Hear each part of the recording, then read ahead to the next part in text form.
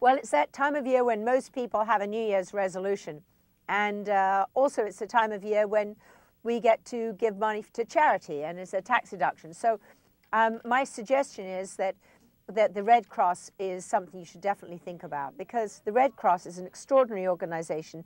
They are the first responders globally when there's a major disaster. As we know from Haiti, we saw them on the TV all the time. But they're also first responders when something happens in your neighborhood. So say there's a homicide or a fire or a tornado or whatever it is that might happen in your part of the world. When the ambulance and the police and the fire brigade have gone, and you're left there shell-shocked with the family and you don't know what to do, they're there, they're trained, and they come there and they'll help you, and they make sure you have a roof over your head and that you can get back on your feet.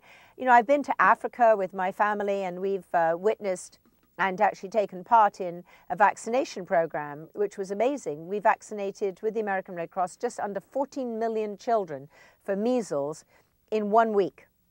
And if it weren't for the volunteers in Africa or all over the world with the Red Cross, being able to go to little villages and telling people, this is what you need to do, this is the date, this is the time, bring your kids. You know, you wouldn't be able to do something as far-reaching as that. And they pretty much eradicated the number one problem there in terms of a problem that could be sorted, which was in that case measles. And then, of course, we hear about Haiti, where they've already spent $245 million this year, I mean, so far, on trying to help the people in Haiti. And they have more money, which will continue until the money runs out.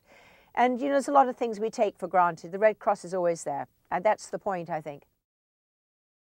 redcross.org. It's that simple.